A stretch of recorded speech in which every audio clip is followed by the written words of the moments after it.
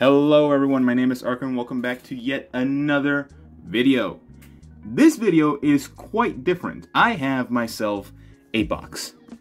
It's not any box, it is a mystery box from GoodSmile Company. It is the Year of the Dragon and they decided to do a mystery box sale for a bunch of different things. Nendroids, Figmas, Papa Parades, scale figures, deluxe scale figures, and Bunny Girl figures. This one is a very small box, as you can see.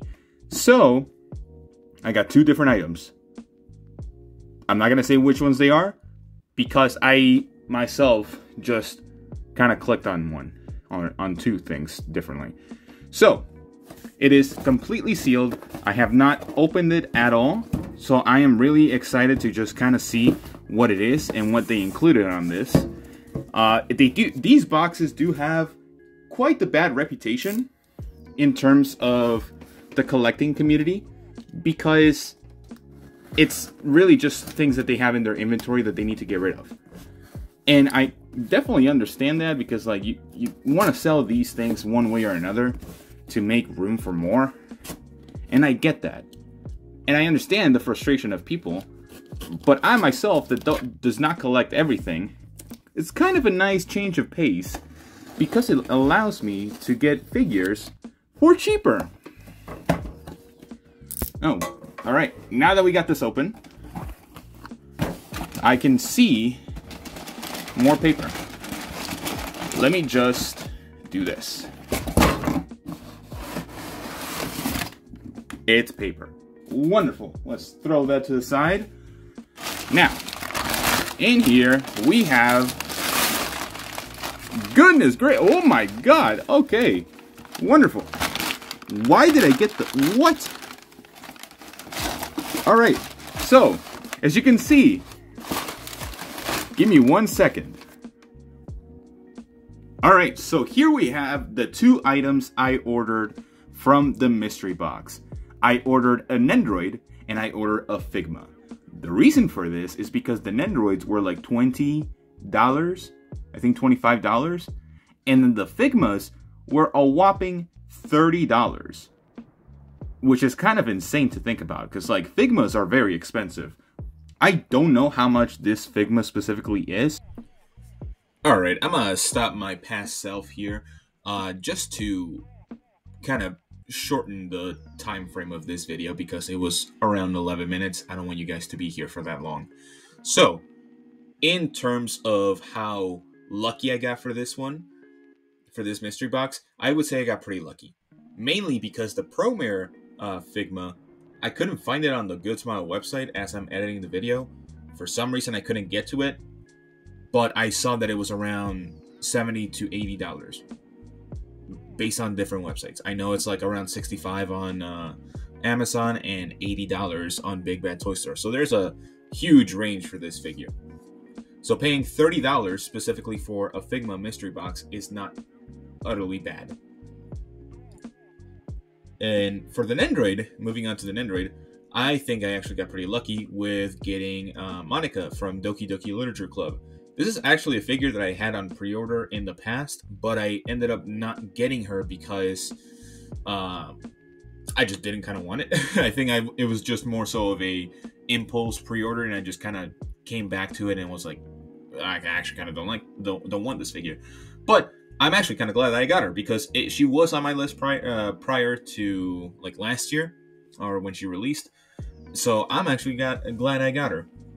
In terms of how worth it she was, I think the Nendroid boxes are $25, and she has a value of $70 right now on the GoodSmile website. I think I got pretty lucky on this one too, because I ended up paying around 1/3 of the price, close to there, give or take. And honestly, combining these two, I ended up paying just a total of $70, which is not a lot, especially for two figures. And the overall value of both of these, you could say that it's around 140 to 160, give or take, because of shipping and taxes and all that kind of stuff. But I think both of these figures were completely worth it in the end. Now, in terms of are the mystery boxes themselves worth it? I would say yes, but not for all of them. I think for the most part, the ones that are the most worth are the Figmas, because they are super cheap and there's sort of a limited variety of Figmas, and right now there's a lot of good ones. A lot of bad ones too, but there's a lot of good ones that you could probably get from the GoodSmile website themselves.